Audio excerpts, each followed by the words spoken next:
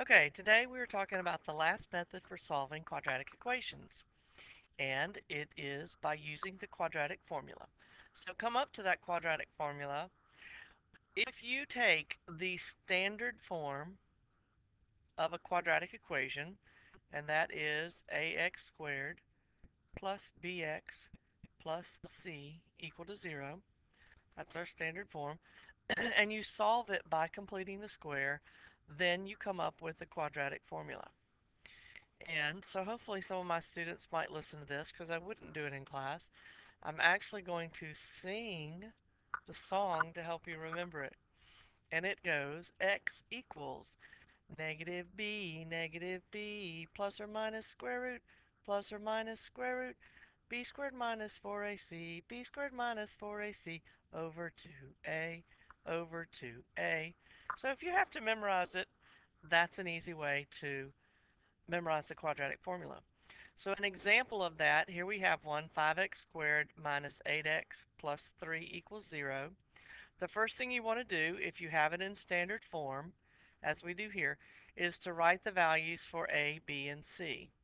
So we're going to come down and we're going to say, hopefully you realize that a is equal to 5, and b is equal to negative 8, and c is equal to 3. So we plug those into our quadratic formula looking right up here. So in the first parentheses, I'm going to put b, which is negative 8. So we would put in negative 8. And the second one is b squared. So again, I'm going to put negative 8. And then it's b squared minus 4a. So in this block, I'm going to put a, which is 5. And then the next block, I put c equal to 3. And then on the bottom, I have a again, which is 5. And that's just setting up the problem, an example of setting it up. We're going to do another example, and we're going to step through the process of actually simplifying it by hand.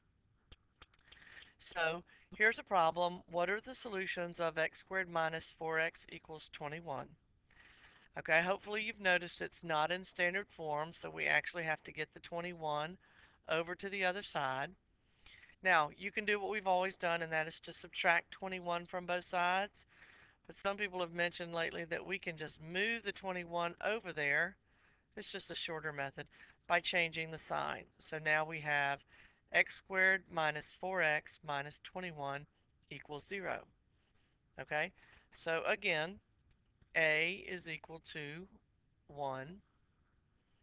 B is equal to negative 4. And C is equal to negative 21. So I'm going to write down the formula.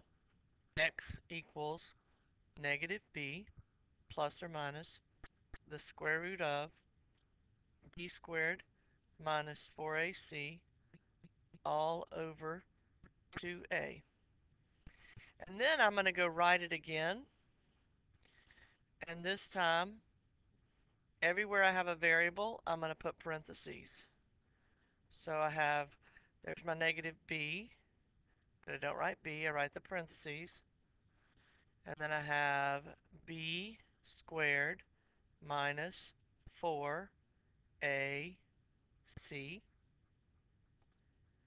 This eraser here is driving me nuts. All over 2a. So let's go plug in what we have. A is equal to, well, actually, the first one we come to is b. So my b is negative 4, so this is b. Negative b plus or minus b squared minus 4a. A was equal to 1. C is equal to negative 21 all over 2a. Now the other thing that we talked about before we well, we'll go ahead and we'll keep working through it.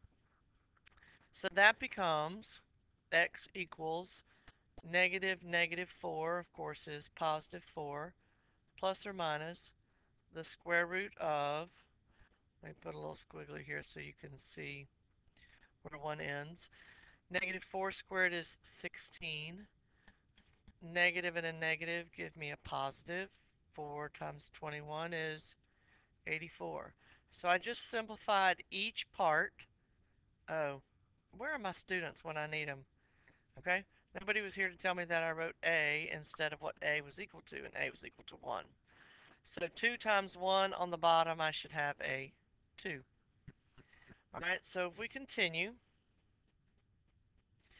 then I have x equals 4 plus or minus 16 plus 84 is 100 all over 2. And then hopefully you can tell me that the square root of 100 is 10. So that's 4 plus or minus 10 all over 2. And then that becomes x equals 4 plus 10 over 2 on 4 minus 10 over 2.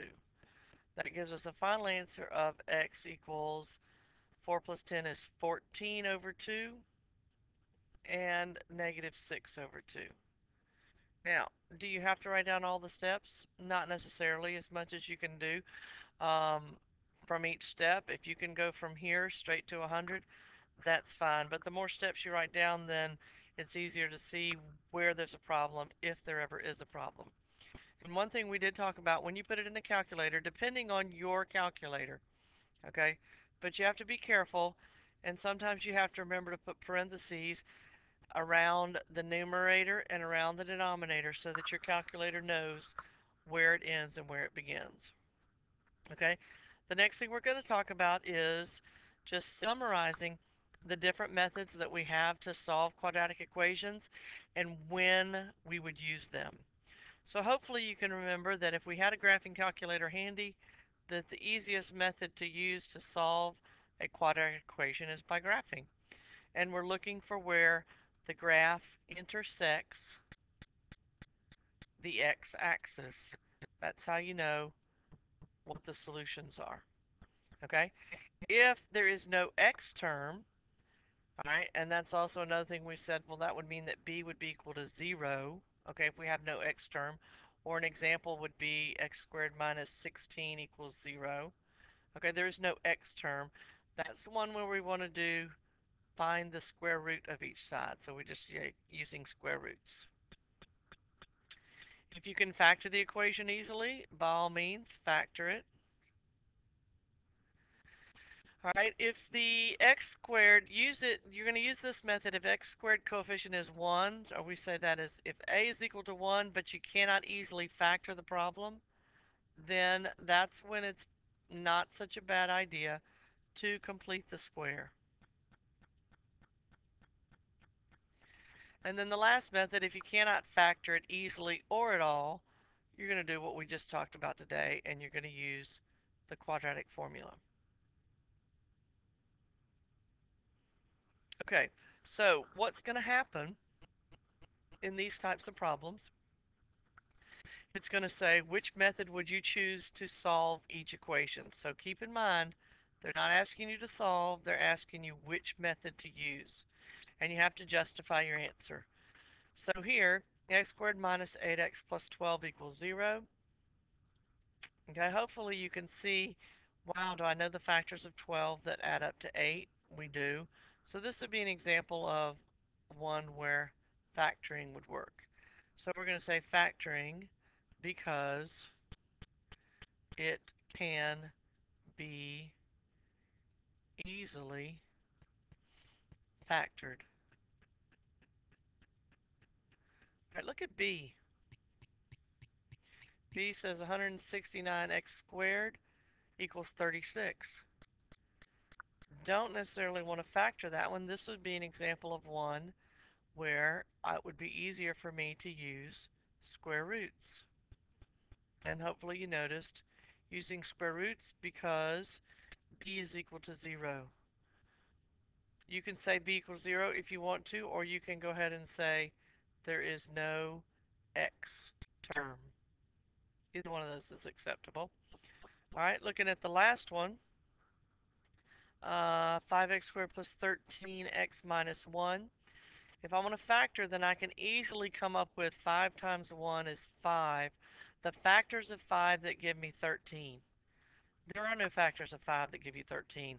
So that cannot be easily factored, and a does not equal 1. So I'm actually would use the quadratic formula on this type of problem. Quadratic formula because it cannot be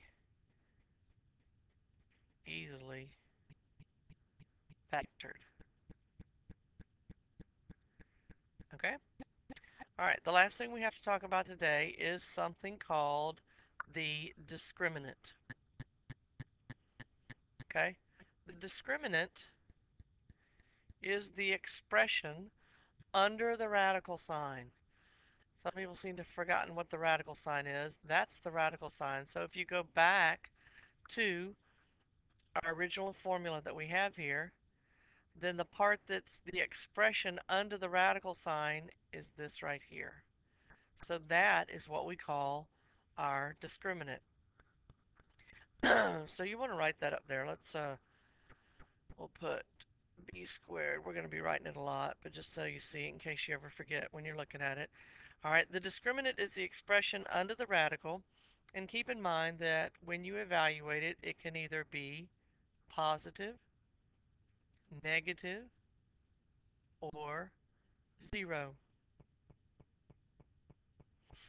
Okay, and hopefully you remember from our earlier discussions, when you look at a graph, you can tell how many solutions it has by looking at the graph. We just talked about it on the page before. We're looking at where it crosses the x-axis. So if it crosses the x-axis twice, then it has 2 real solutions. If it touches the x-axis once, there's 1 real solution. And if it never touches the x-axis, we say there are 0 real solutions or no real solutions. And in each of these cases, as you look at it, you will see that the discriminant, b squared minus 4ac, for 2 real solutions, it is greater than 0, which is positive. All right, if there is 1 real solution, then b squared minus 4ac is equal to 0. Okay, you can see when you plug the numbers in here, you're going to get 0. And then b squared minus 4ac, if I have no solutions, it's going to be less than 0, which of course you know is negative. So how are you going to know when the only part of your quadratic formula that you need is the discriminant? Because your question will tell you, or excuse me, will ask you how many. How many real solutions? That means that your answer is going to be there are going to be 2 real solutions, 1, or none. So how many means you need to think to yourself, I've got to go evaluate b squared minus 4ac. So going back to our equation, 6x squared minus 5x equals 7. Okay, again, it's not in standard form, so I have to move the 7 over. 6x squared minus 5x minus 7 equals 0. And from there, a is equal to 6, b is equal to negative 5, and c is equal to negative 7. So we go back to our expression of b squared minus 4ac, and anywhere I have a variable, I'm putting parentheses because I'm going to plug something in. All right, b for b squared, b is negative 5, a is 6, and c is negative 7. So we put that in our calculator, and in one fell swoop, we have an answer of 193. Now be careful, we're just trying to figure out what the discriminant is like. So 193 is greater than 0, or it is a positive number, which means the answer is going to be 2 real solutions. How many means I'm going to answer 0, 1, or 2. And again, this is where my discriminant was greater than 0. This is where my discriminant was equal to 0. and this is where my discriminant is less than 0. And that is the sum of the quadratic formula and the discriminant.